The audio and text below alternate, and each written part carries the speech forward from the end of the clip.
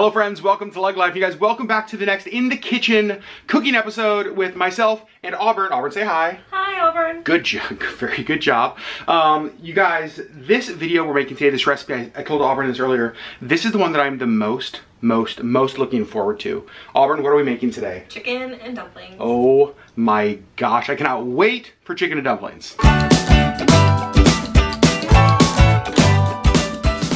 So the reason I'm so excited about this recipe is chicken and dumplings is something that my mom used to make growing up. It was one of those meals that I remember absolutely loving when she made, and I have never made it. I've never made it because I've always been intimidated by chicken and dumplings, primarily like the dumpling part. It just feels, I don't know, it feels intimidating. So Auburn found a recipe online that you guys have had before, right?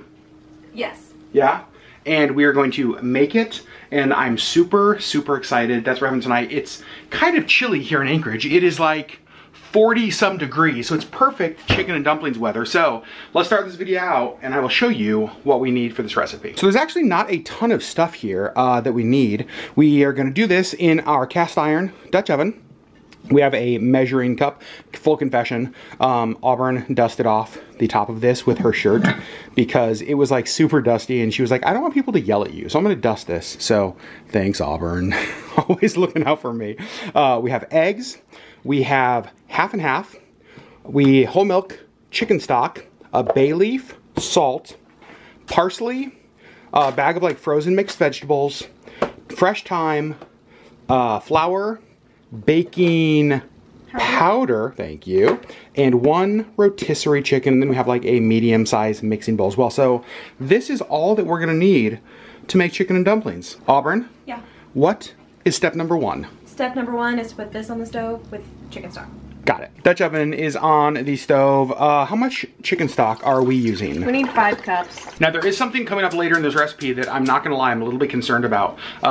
One thing that Auburn has quickly learned about me in the kitchen is that I struggle with leaving stuff alone. I always wanna like move stuff and touch stuff and like just tinker and mess with stuff.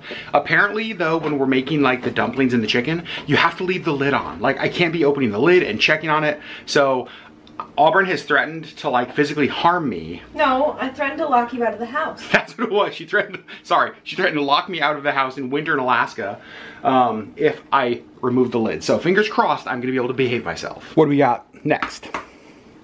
We need a cup of half and half. Okay.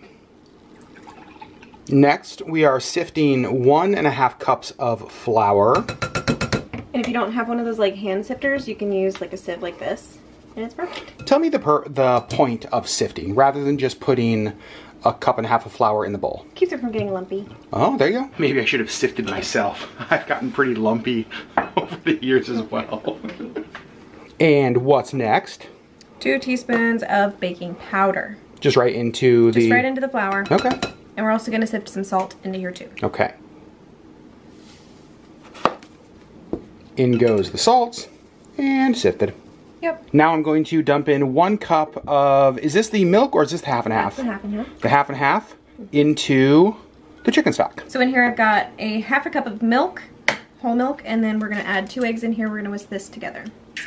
What you doing now? Now I've got a 1/4 cup of water with 2 tablespoons of flour because we're gonna make a slurry. A slurry? A slurry is gonna thicken up our sauce, which is in the stock pot right now. I don't think I've ever made a slurry before. Usually they use cornstarch.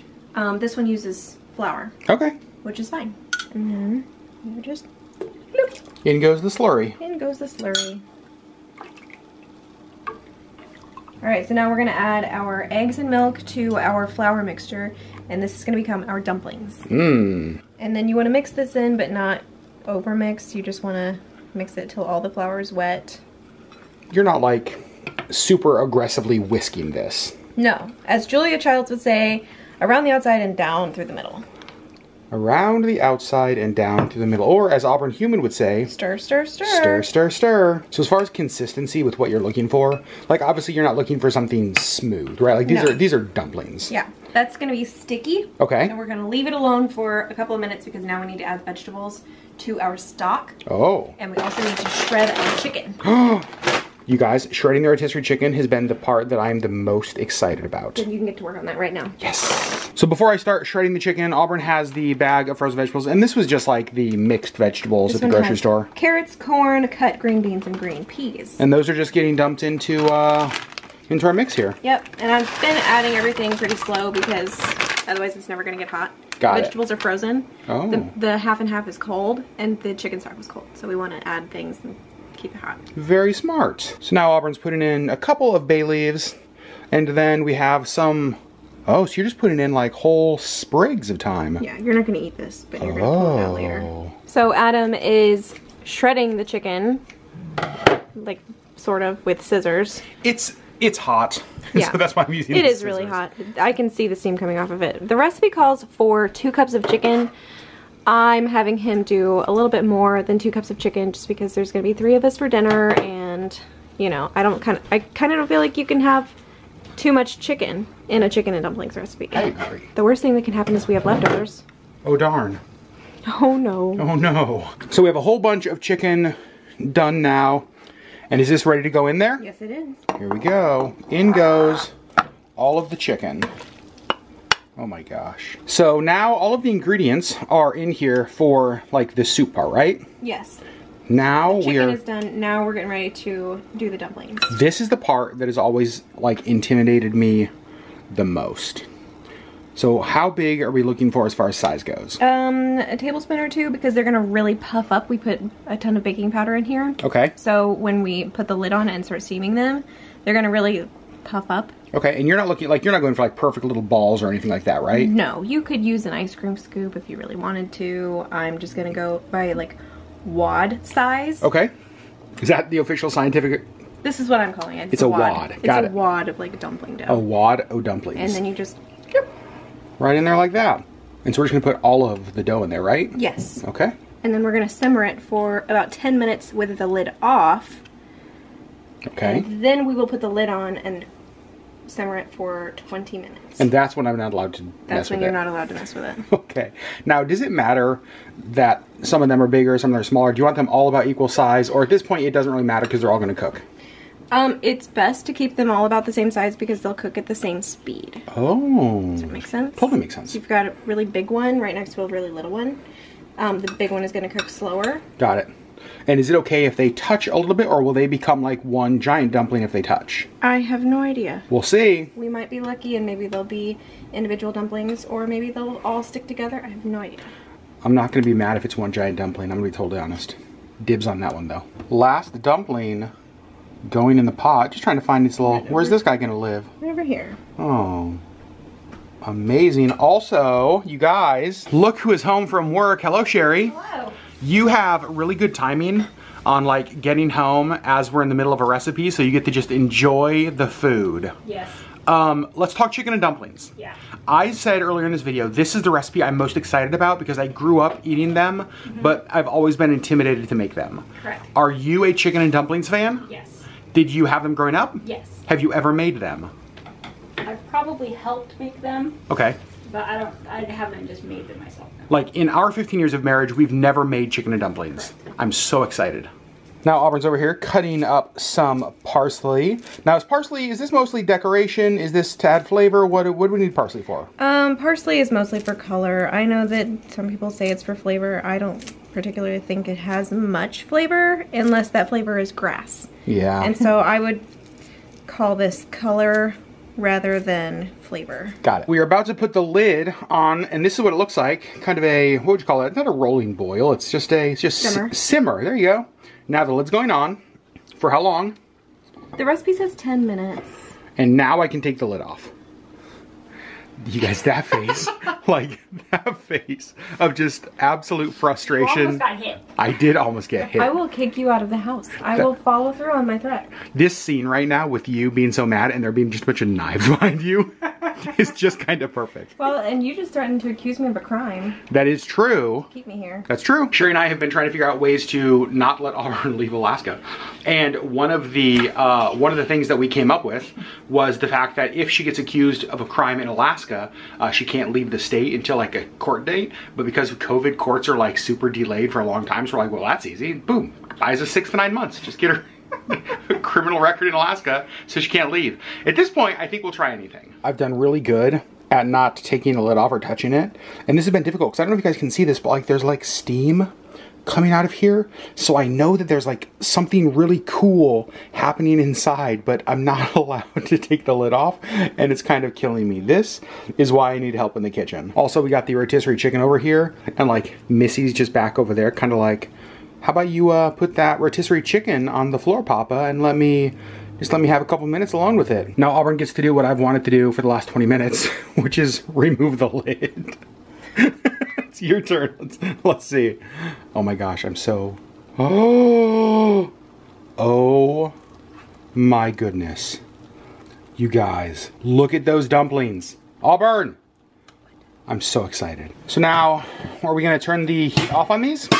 The heat is off. Oh, heat's off, okay. I'm going to make a gigantic mess in your kitchen, apparently. What is that? Auburn's just knocking over the lids. We don't have a good place to store them, so they live there, which is terribly inconvenient, as you're learning. Mm-hmm. Yep. So, dinner's done. Okay. We're gonna have dinner. Oh my gosh. You hungry? Yeah, I'm so hungry. This looks amazing. Auburn added the parsley to the top of it, so now we are ready to dish up dinner and give chicken and dumplings a try for the very first time here in the Legg house. Well, I'm done. Auburn's done. Sherri's still Sherri's still working, so we're gonna start with Auburn. What? Auburn. Yes. What did you think of this recipe? It was super easy. Yeah? What would you do different next time? Well, we did more chicken this time, and I think that I'm glad we did that. I would do more chicken every time. I agree. I think we did 3 or maybe even 4 cups of chicken. Yeah, probably. So we probably doubled the amount of chicken in the recipe, and that's fine. I think it worked better that way. I would skip the parsley. I'm not a parsley fan, and I don't like the way it tasted in this. I think if it's for color, I would do something else, like cilantro or basil or something that I like the flavor of better. Is this recipe you would do again? Yeah, for sure. All right, Sherri, you're still working over here, but I want to ask you, what were your thoughts on the very first chicken and dumplings dinner here in our home? I'm a fan. What'd you like about it?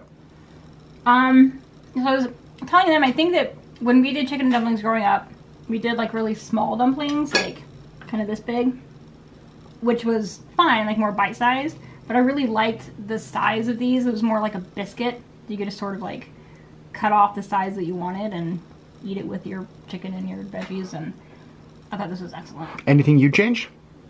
I agree with the parsley assessment. Yeah, I would put cilantro or basil or something pretty and green that actually adds flavor to it, because I don't feel like the parsley really did. Also, for those of you guys wondering, this was behind Sherri. I got a beer advent calendar this year from Costco, and I could not be more excited about that. So my thoughts are actually about the same as theirs. I loved this. This was exactly what I wanted. The dumpling reminded me of, as far as flavor goes, the dumplings that my mom made growing up, and so it was absolutely perfect. I loved, loved, loved this. I also would skip the parsley, but I don't think I would add, this is gonna sound horrible, I don't think I would add anything green to it, because it's just like, with comfort food, I don't care about fresh. Like, I don't care that it like tastes fresh. I want it to feel like hearty and thick and heavy and warm. And this was all of those things. So I didn't love the parsley and I would skip that. Other than that, I thought this was perfect. I agree with Auburn. I think doubling the amount of chicken the recipe calls for is a good call. Is this something you would make on your own? 100%. I said earlier, the dumplings were the thing that always intimidated me, but watching how easy, because you just basically mixed a few ingredients and then just, yeah, like you didn't have to like roll them into perfect balls. Like it was just like put some on a spoon and put it in there and then leave it alone for 20 minutes. So, and that, I would say that's the hardest part that I will struggle with. I would totally make this. Using rotisserie chicken, using frozen bagged veggies, meant that everything was pretty simple as far as like this recipe. So I would for sure do this. Great fall recipe, great winter recipe, nice and hearty. The dumplings to me were the highlight of this whole meal. Like I could eat a bowl full of dumplings for sure. So friends, thank you guys for watching another In the Kitchen with Adam and Auburn as Sherri gets to enjoy the wonderful food that we make. Excited to share the next recipe with you guys on the next video next Sunday. We love you guys. Thanks for being a part of our community, and we'll see you on the next Legg Life video. Also, as always, we're gonna include the link to the recipe down below if you wanna check this recipe out. If this is something you wanna make yourself, if you love chicken and dumplings, let me know in the comments. If there's something that we did that you might do a little bit differently, let us know your chicken and dumplings pro tips. But I thought this recipe was awesome.